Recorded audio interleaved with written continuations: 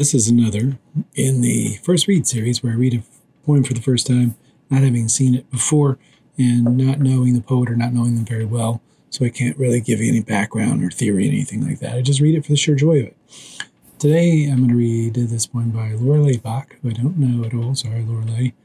And it's from Word for Word, the long-running internet magazine.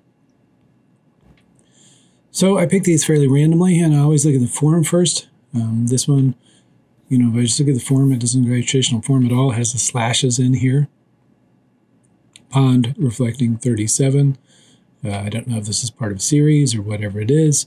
And the lines, the stanzas aren't consistent length, so I'm just going to assume it's free verse that plays around quite a bit.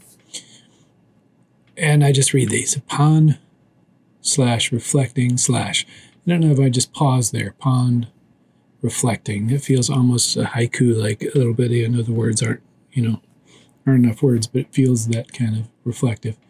Pond reflecting our unapologies. So this pond is reflecting back for our unapologies, not our apologies, our lack of apologies, or our apologies that aren't apologies. I'm not sure which one it is. We crunch, devour each other, shell and all. If not you, then your frothy offspring. It's interesting here because it feels like we crunch, devour each other as if we are creatures in a pond.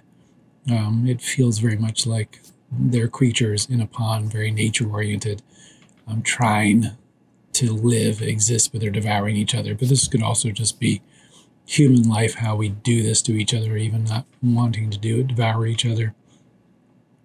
If not you, then your frothy offspring. So, creatures do this in a natural pond. Maybe humans somehow do this with their own interactions with each other. We eat, living and dead, all trapped. Each. Well, this could be a trap in the pond. This could be human life, too. This is how we do it. We, eat. We live, and we're trapped here.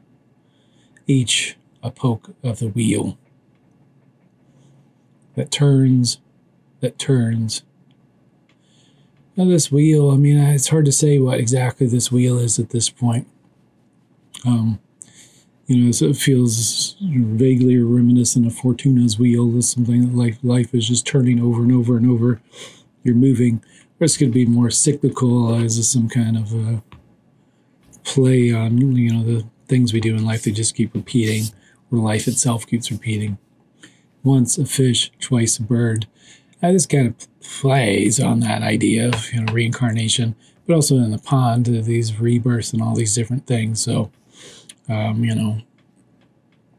frog eating an insect, frog gets eaten itself, and then this just kind of cycle keeps going. Life is like that as well, too, for humans, although we don't like to see it in such a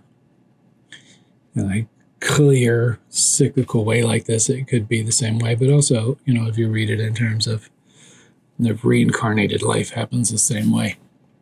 It's a very short poem. I really like the connection between the pond, and life for humans, if that's even there. If I'm not just reading this into it as a human, like a human style reading of a poem that's not human.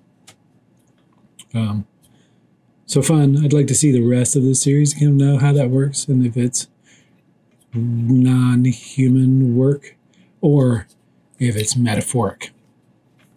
Interesting little piece, like I said, word for word. Check it out.